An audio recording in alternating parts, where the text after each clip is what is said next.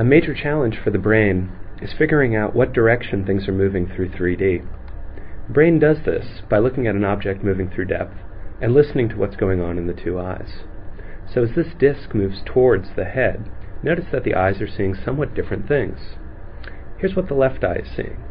Now as the object moves towards the head, the eye is seeing rightward motion as the object moves towards rightward. Now the other eye is actually seeing the other pattern of motion. As the object moves towards the head, notice that the stripes move leftward, towards leftward. So what the brain has to do is take these two very different motion signals coming from the two eyes and figure out the 3D direction of motion.